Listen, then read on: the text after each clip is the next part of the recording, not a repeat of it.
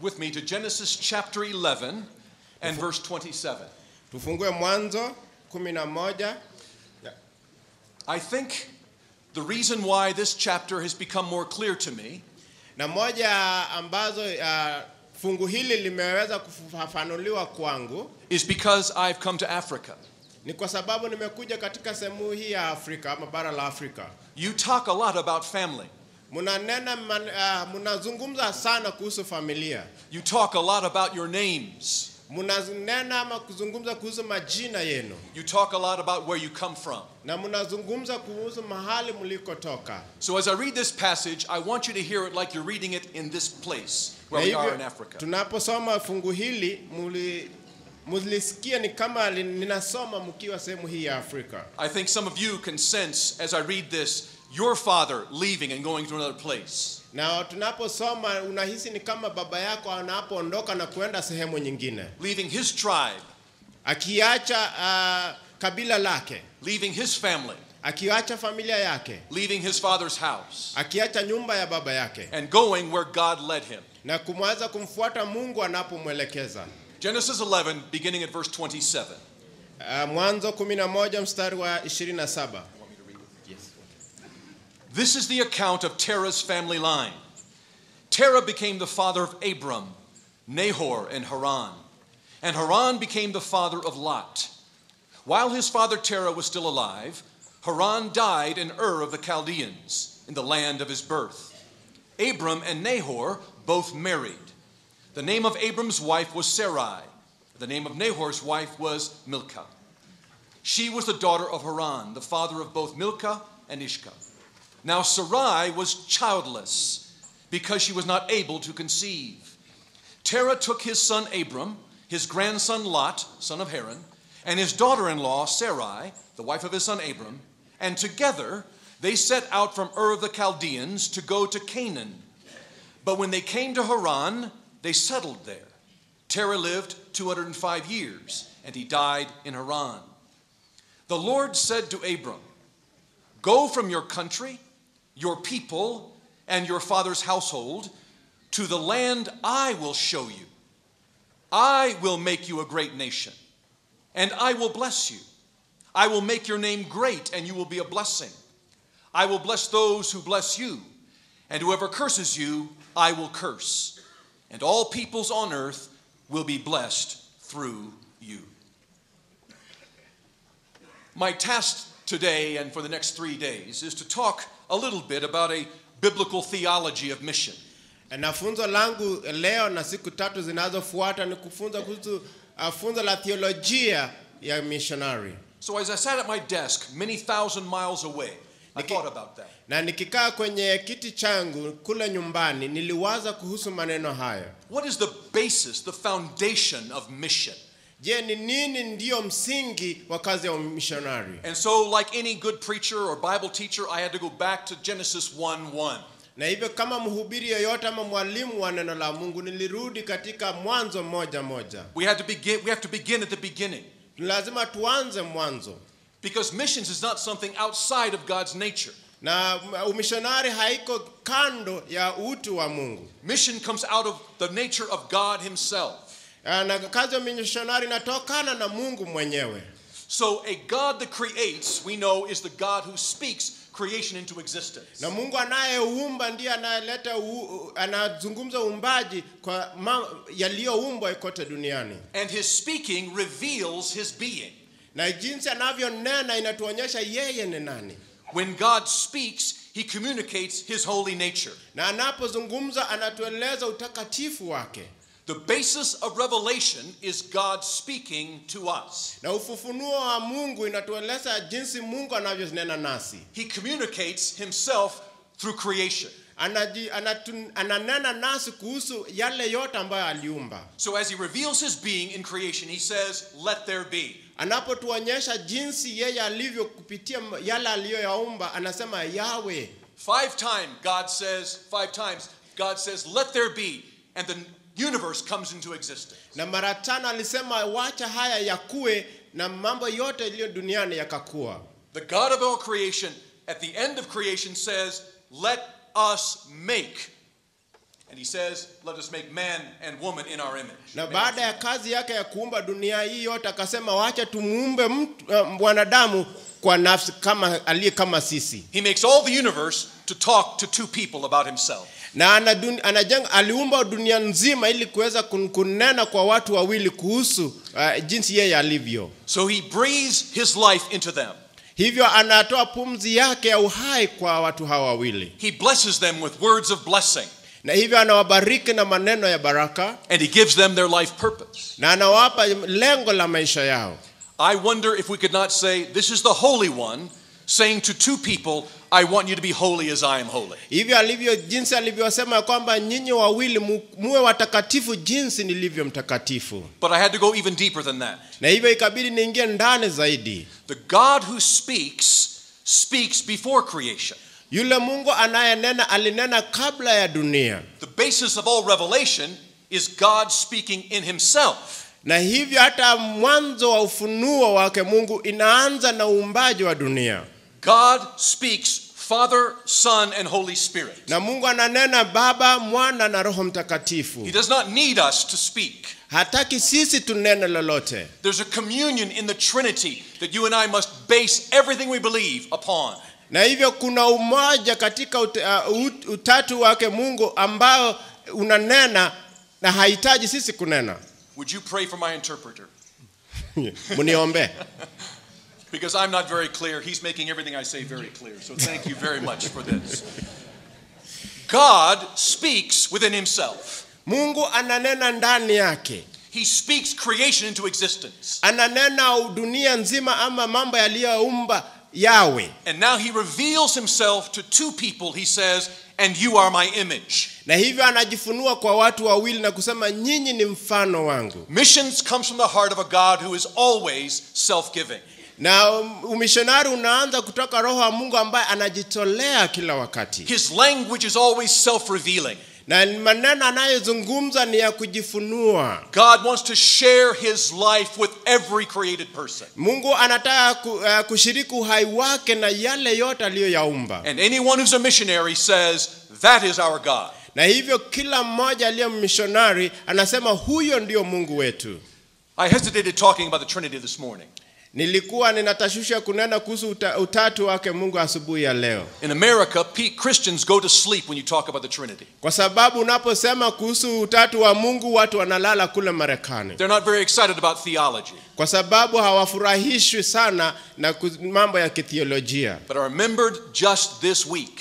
Na nikakumbuka wiki hii that the deepest thoughts I've been given about God the Trinity, na mambo mawazo ambayo nilipewa kuhusu utatu wa Mungu, most of them came from North Africa. Na yote alikuja katika bara la Afrika kule kaskazini. So you are very deep theological people. Nyinyi ni watu wa ndani wa kitheolojia. So let's dive in together.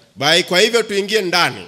The word of God is the revelation of God to us. Neno la Mungu ni ufunuo wa Mungu kwetu sisi. These words are not just history. Hii sio historia tu. They're not just for me to use for making good sermons. Sio tu mimi kuzitumia kutengeneza mahubiri mazuri. The God who speaks wants me to hear his voice in the word. Mungu anayenena anataka nisikie sauti yake kutoka kwa neno takatifu. And he says, take my word in all of the earth and speak my words to all of my creatures. Anasema chukua neno langu kwa dunia nzima na unene neno langu kwa viumbe vyote ulimwenguni. And just like we heard this morning, na jinsi tulivyosikia asubuhi ya leo, he always bears fruit through his faithful missionaries. Na hivyo anaweza kuzaa matunda mazuri kwa wale ambao wanamfuata kwa uaminifu.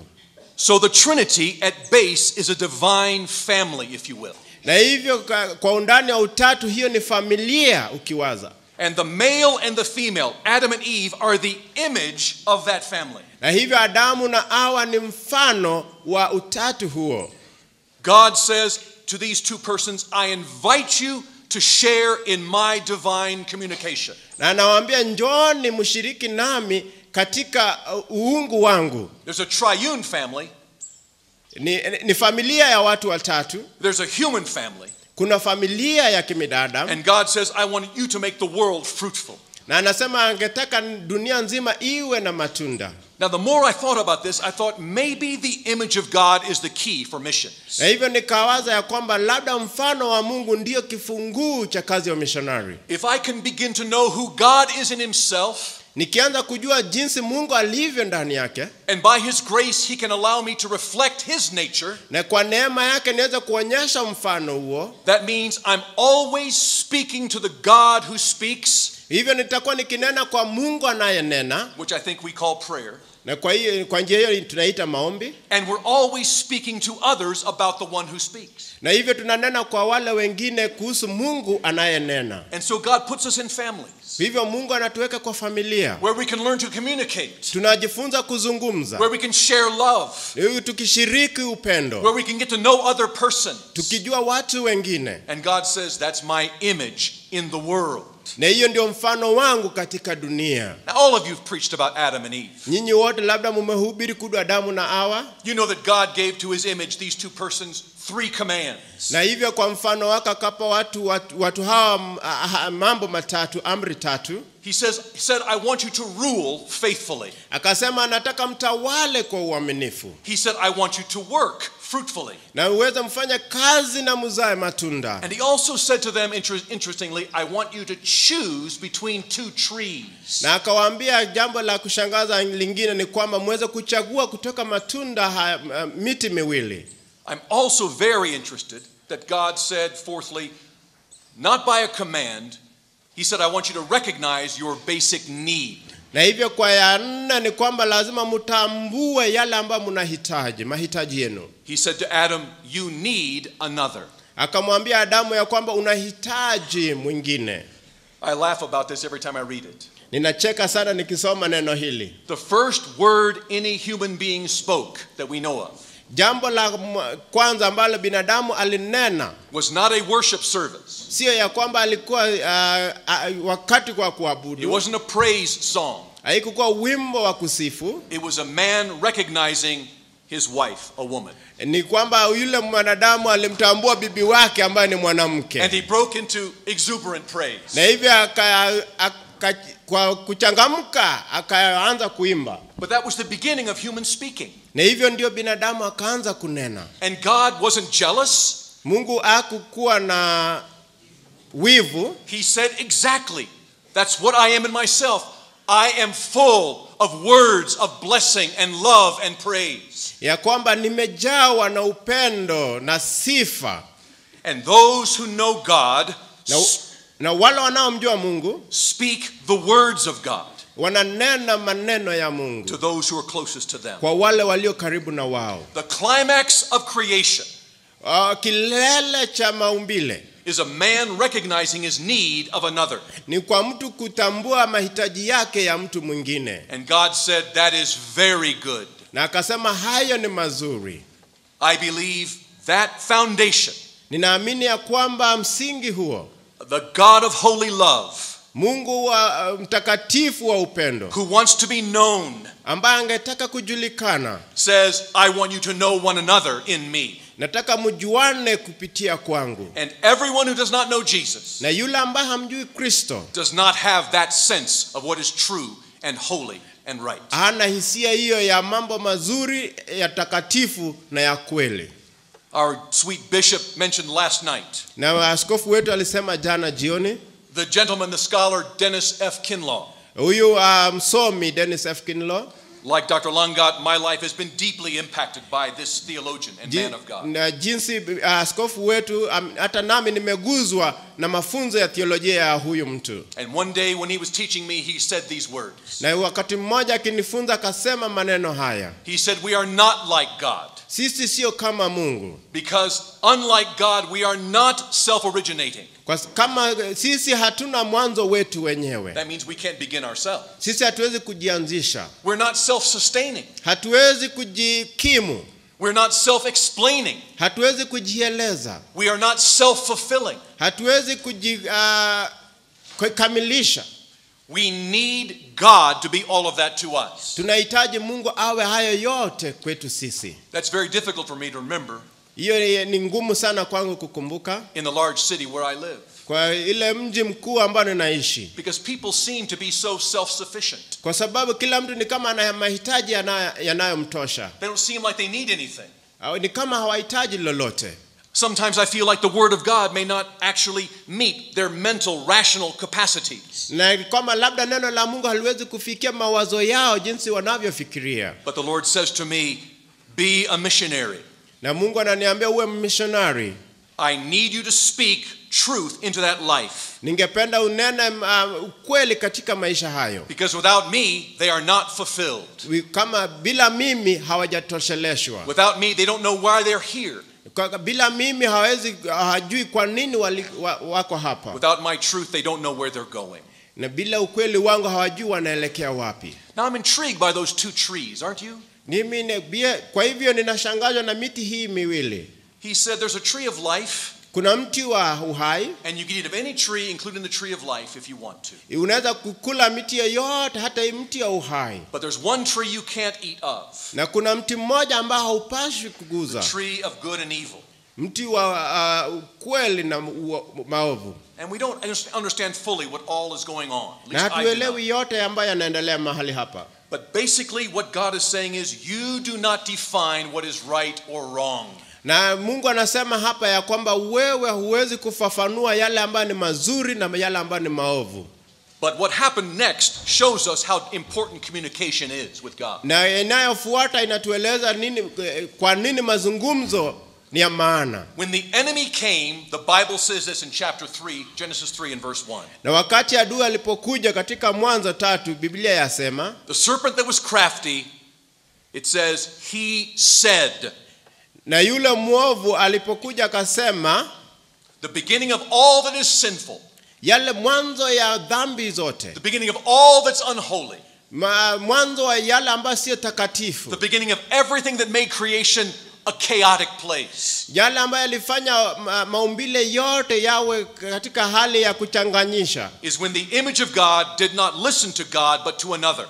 Ni wakati mfano wa Mungu aliacha kumsikiliza Mungu na kumsikiza mwingine. The serpent said, na yule nyoka akasema, did God say?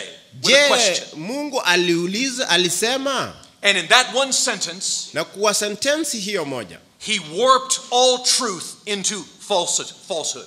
Na hivyo akabadilisha kweli ikawa uongo. He turned blessing into curse. Akabadilisha baraka ikawa ni laana. He turned worship into accusation.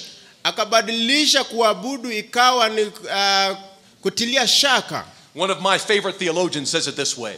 Na mmoja wa ambaye nampenda mtheolojia alisema hivi, sin began when we stopped talking to God but began talking about God.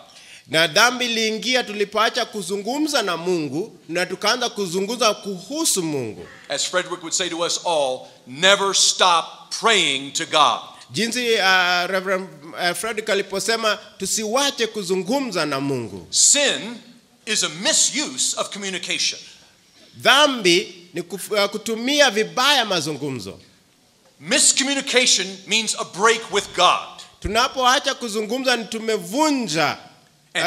tumevunja ila uhusiano wetu na Mungu. And so Satan says, yes, because I don't want anyone to be intimate with God. Shetani anasema singependa mtu awe na uhusiano wa karibu na Mungu. I don't want the image of God to be self-giving. Sitaki ile mfano wa Mungu wa kujitolea. I don't want the man and the woman to trust each other anymore. Sitaki mume na mke waweze kukubaliana. And so all that God, the word of God wanted has been smashed by our saying, Satan, we want to go your way. Na hivyo yale yote mazuri ya kutoka kwa Mungu yamevunjwa kwa sababu tumesema Shetani tunapenda kuenda njia zako. We left the conversation of the Trinity and said, Satan, we want to hear your voice more. Na hivyo uhusiano ulivunjika tuliposema Shetani tuwache kunena kuhusu utatu wa Mungu na tumfuate njia za Shetani. So your culture and mine bear the result of that. Na hivyo utamaduni wenu na wangu umefuata njia hizo. Most of our words are to hurt other people. Maneno yetu mengi ni kuchukiza watu wengine. We have tribes that are enmity with one another all across the world. Na hivyo tumefanya uadui na watu wengine katika duniani kote. We have children who are verbally abused in their homes every day. Tuko na watoto ambao wanachukizwa na kutekelezwa katika nyumba zetu. And it all goes back to Satan's miscommunication of truth. Na hivyo mwanzo wake ni jinsi shetani alivyobadilisha ukweli. I'm coming to the place where I believe this. Nimefika mahali ninapoamini ya kwamba The definition of missions is good news. ya kwamba kazi ya missionary ni maneno mazuri. Good news is a good proclamation.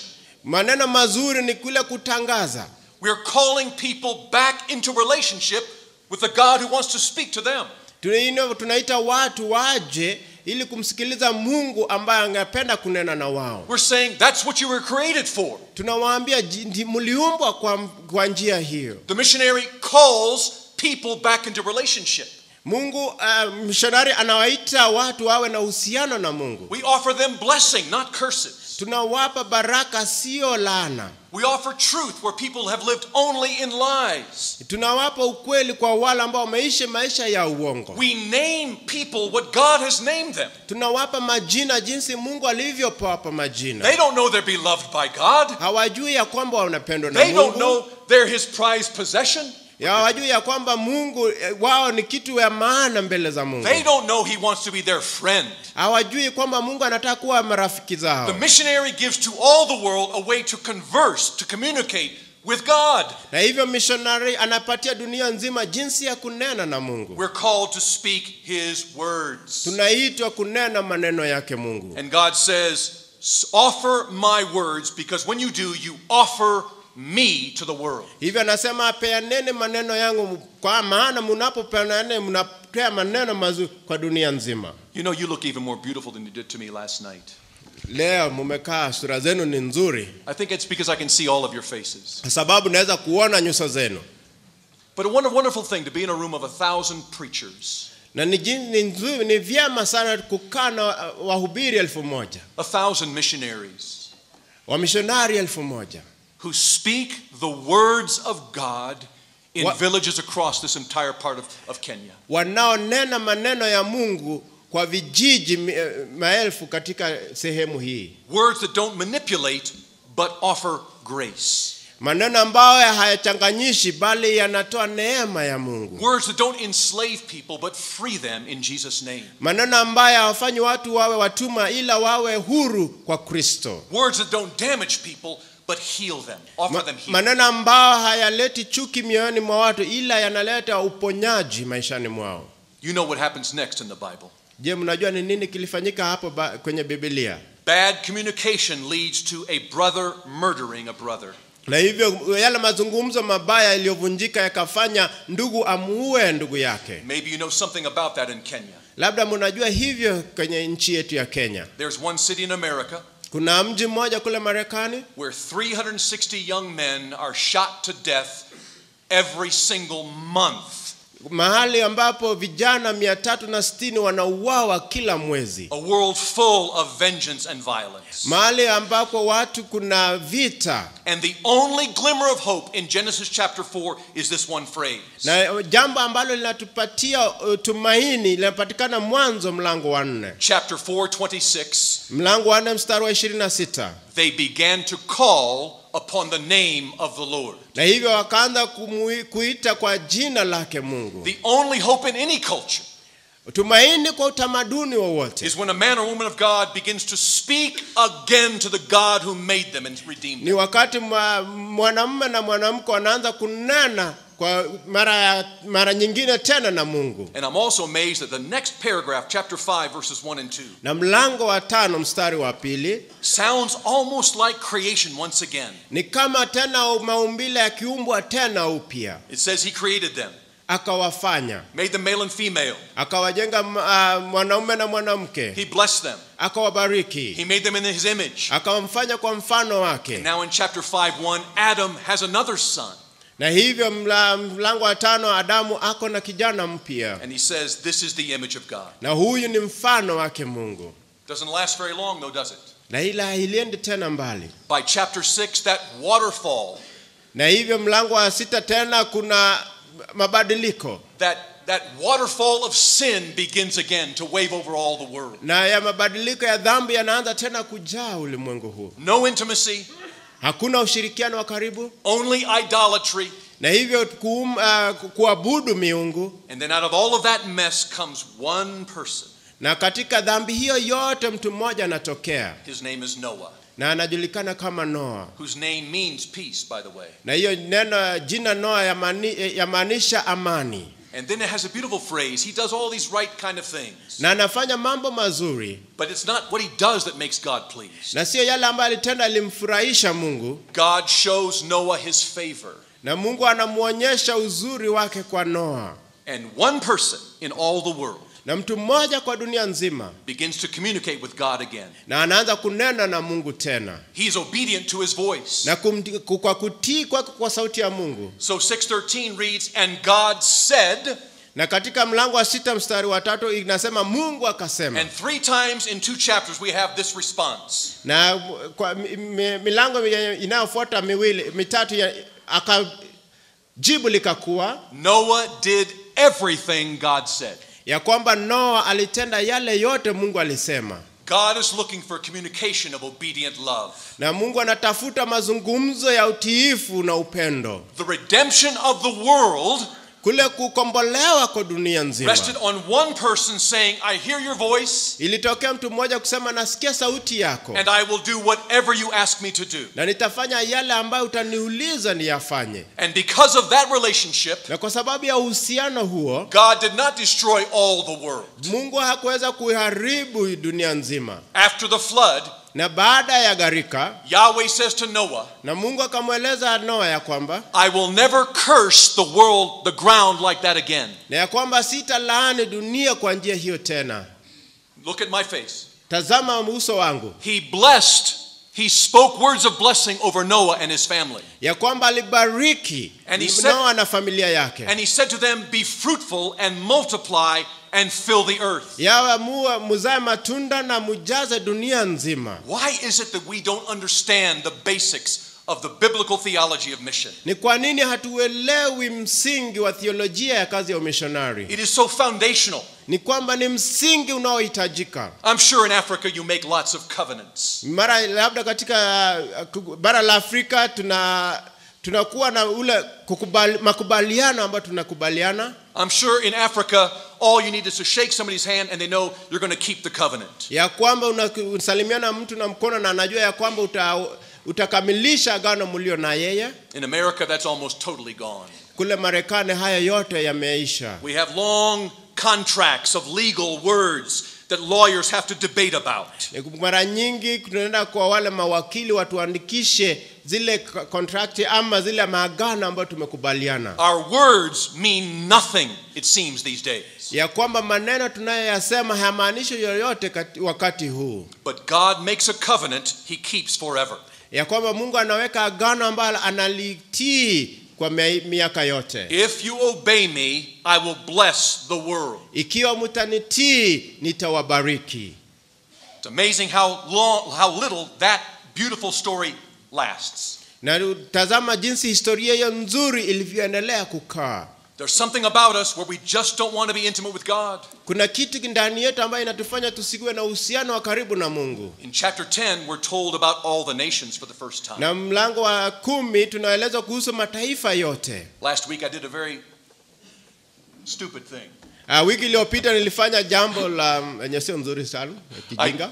I tried to count all the tribes and nations in Genesis 10. Nilijaribu kuhesabu mataifa na makabila yaliyo katika Mwanzo 10. I'm not very good at mathematics. Na mimi sio mzuri sana kwa hesabu. But I think if you count those names, ikiwa utahesabu majina hayo, you will find the number 70 nations. Mtapata mataifa 70. I'm intrigued by that number in the Bible. Na hivyo ninawaza kuhusu nambari hiyo. But if you take a look at 11:1, I want you to see this with me. 11:4. Look at the response of these people who have built their own society. Chapter 11 and verse 4. Kwa hivyo mlango wa 11 mstari wa 4. As they're building the Tower of Babel, wakati wanapojenga they say, kinara cha Babeli wakasema, it says in verse 4, then they said, na wakasema hivi mstari wa 4 wakasema, come, Notice the words next. Let us build ourselves a city. Wakasema maneno haya, tujijengee. With a tower, with a tower that reaches to the heavens. Tujijengee mji na mnara na kilele chake kifike mbinguni. So that we may make a name for ourselves. Sisi tujifanyie jina.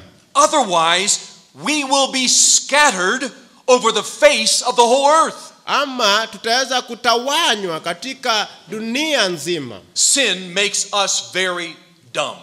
Dhambi yatufanya tuwe wajinga. Let us the same words God used in Genesis early chapters. Let us make for ourselves a tower, a city. Jinsi Mungu alivyosema katika Mwanzo tufanye, na akasema tujifanyie mnara. Which means we want to find our worth in what we do. Ya kwamba tuweze kutafuta maana ya maisha yetu kwa yale tunayoyatenda. We don't want God to come to us. We're going to build a tower. We're going to go to him. Hatutaki Mungu aje mahali tuko, tutajenga mnara tuende mahali aliko. He can't name us what we should be named. We're going to name ourselves. Hatutaki yeye atupe majina yetu, sisi tutajipatia majina yetu. But notice the base of all that is fear. Na haya msingi wa haya yote ni hofu. We've got to protect ourselves, otherwise we'll be scattered over all the earth. Ya kwamba tuweze kujikinga na kuwa salama, ama tutatawanywa katika dunia nzima. You see the biblical theology of mission. Mnatazama theolojia ya kimishonari kwenye Biblia. God is looking for his image to image his holy love. Ya Mungu anatafuta mfano kuonyesha mfano wake wa upendo takatifu. If we hear another voice, we lose God completely. Ikiwa tutasikia sauti nyingine, tutaachana na tutengana na Mungu. When God finds those who call upon him, he can bless the world. Mungu akitafuta wale ambao wanamuita, atabariki dunia. But we keep trying to take things into our own hands. Na mara nyingi tunajaribu kuchukua mambo mikononi mwetu. So the verses I read at the beginning of our time together, Na vifungu nilivyovisoma tulipoanza pamoja, tell us that as this people with one language, one common language, God said, you're going to hurt yourselves by what you plan. Na Mungu akanena kwa watu hao wote waliokuwa na walizungumza lugha moja, akawaambia mtajiharibu ama mtajiumiza. Mtajiumiza. So he scatters them in all the earth. Na hivyo akawatawanya kwa ulimwengu mzima. And if you follow those tribes, you'll find there's one man who ends up in Ur of the Chaldees that we need to know about. Na hivyo tukifuata makabila haya yote tutamfikia mtu mmoja aliyokuwa kwenye nchi ya Wakaldeo. God always recreates the world through one person. Na Mungu anaumba tena ulimwengu huu kupitia mtu mmoja. I'm intrigued. When we first meet Abram, we find out this about his family. Na hivyo ninafurahishwa ninapokutana na Abrahamu nikisoma familia yake. We're told in 11:30 and following that Sarai was barren. Ya kwamba katika mlango wa 11 mstari wa 30 ya kwamba Sarai alikuwa tasa. In those days to be barren was to be empty.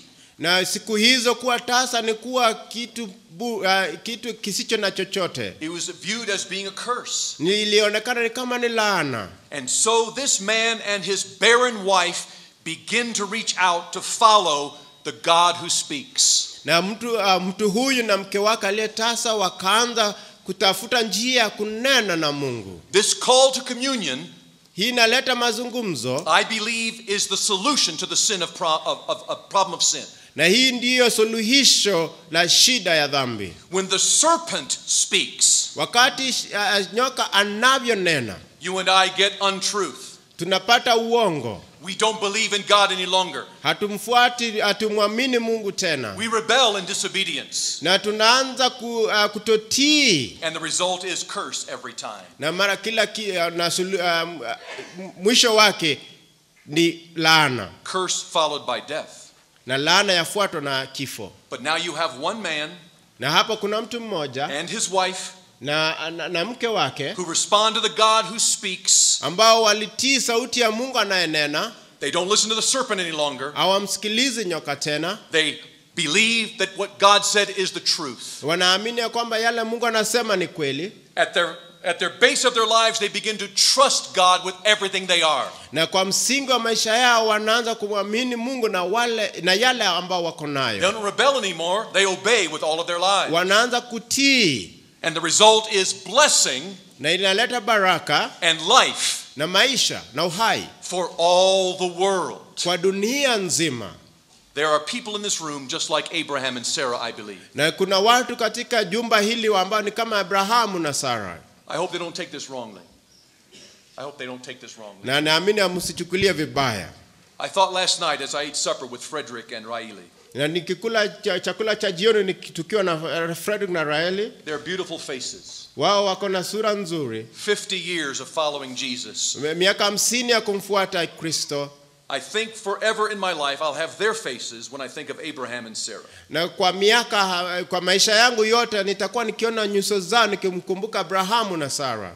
What we've experienced this morning already is the fulfillment of all that God says in Abraham's story. Na yale ambayo tumeona asubuhi ya leo ni kukamilisho yale mipango ya Mungu. If I can find one man, nikipata mtu mmoja, if I can find one woman, ama mama mmoja, who hear my voice, ambaye atasikia sauti yangu, not just one day at an altar, sio siku moja tu kwenye madhabahu, not just 1 year or 2 years in the beginning of their mission organization outreach, sio kwa mwaka mmoja ama mbili wanapoanza kazi yao ya missionary, if they'll trust me for 5 decades, wakinifuata kwa miaka 50, I will bear fruit through their obedience in all the world. Nitazaa matunda kwa kutii kwao kwa dunia nzima. I believe through Abraham and Sarah we see the image of God recreated. Ninaamini ya kwamba kupitia Abrahamu na Sarai tunaona mfano wa Mungu ukiumbwa tena. Do you remember when God sent Adam and Eve out of the garden? Mnakumbuka jinsi Mungu alivyowatuma Adamu na Eva kutoka kwa shamba la Edeni? Do you remember where he sent them? Jinsi alivyowatuma? He sent them east of Eden.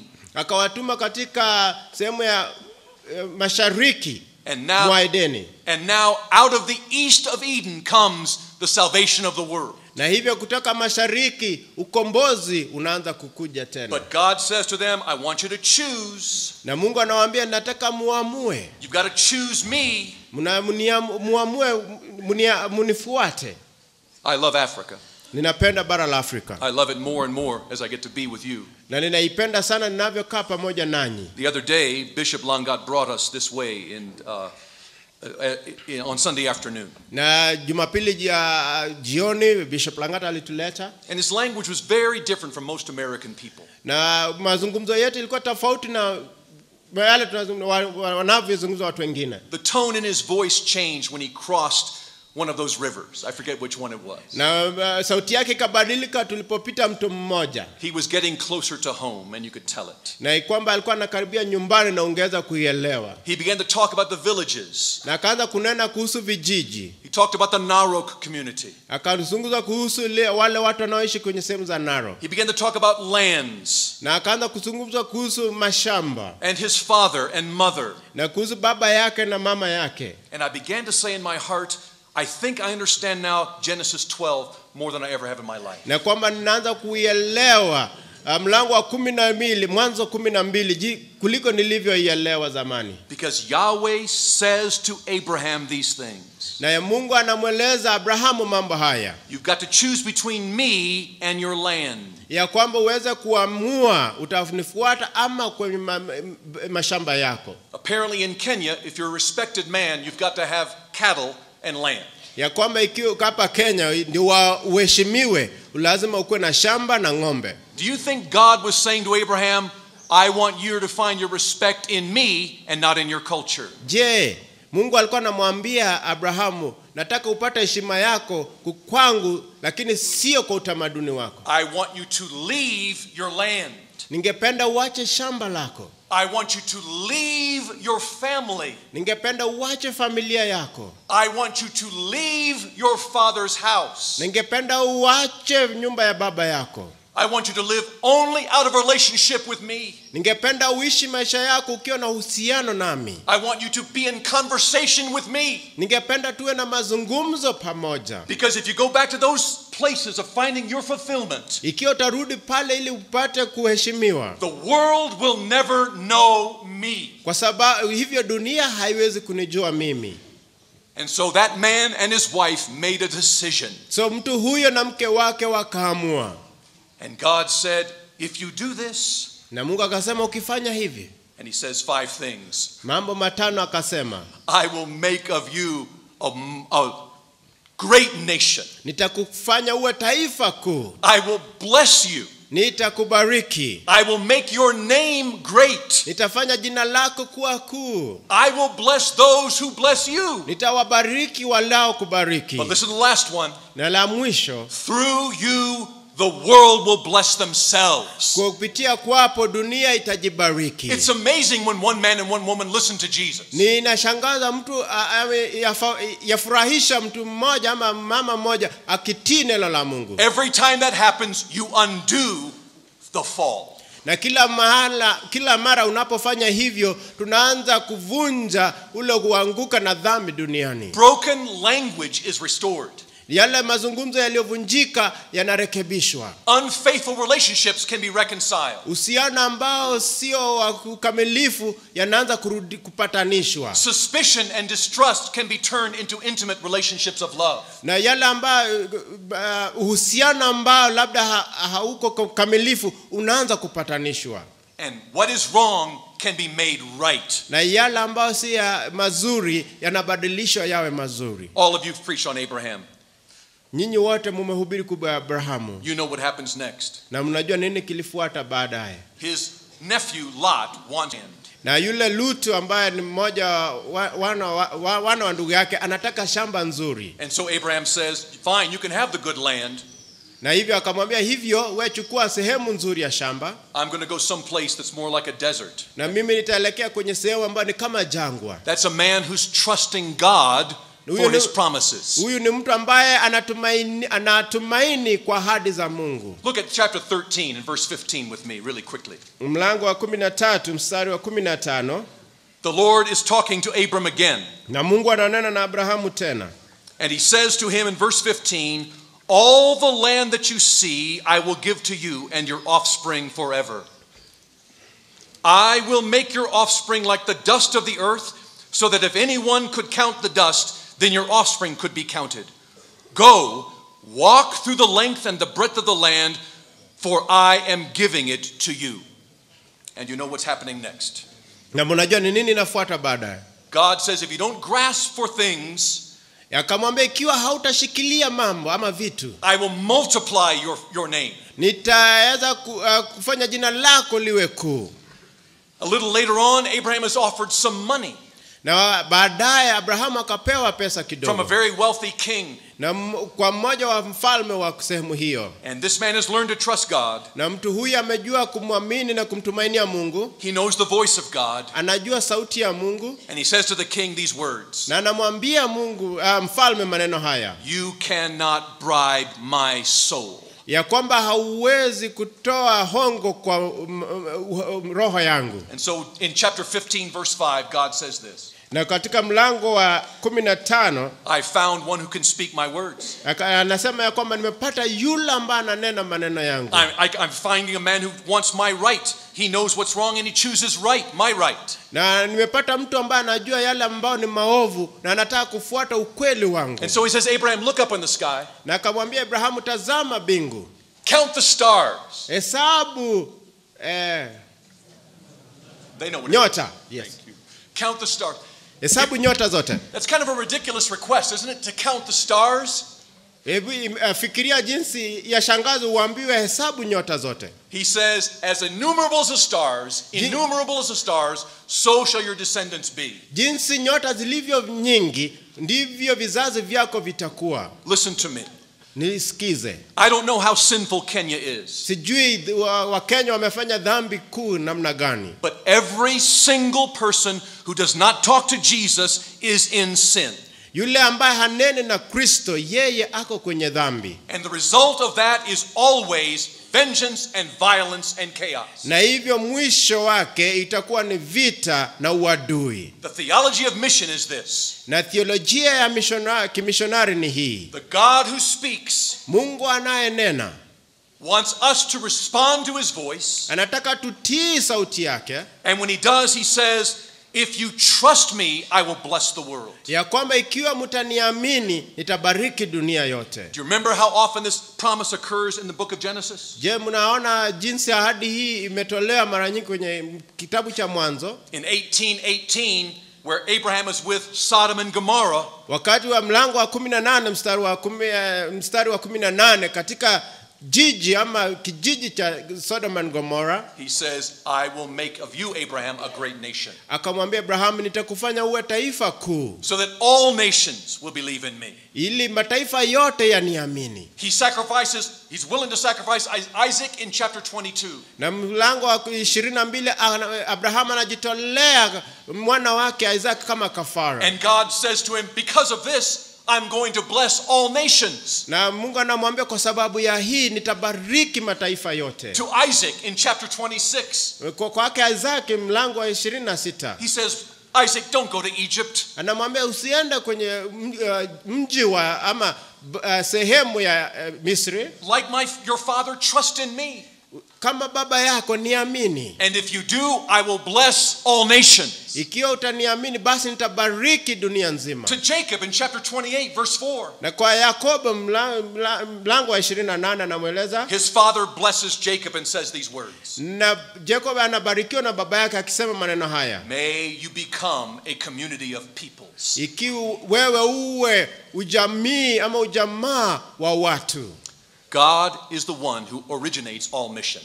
Mungu ndio mwanzilishi wa kazi ya umishonari. And if one man, ikiwa mtu mmoja, if one woman, ama mama mmoja, hears his voice, atasikia sauti yake, in constant communion of love, akiwa na mazungumzo ya upendo, he will bless you, atakubariki, he will lead you, atakuongoza, he'll provide for you, atakutoshelesha, and his promise is true. Na ahadi zake ni za kweli. Through your hearts all nations will be blessed. Kwa kupitia roho ama moyo wako mataifa yote yatabarikiwa. Hallelujah to Jesus.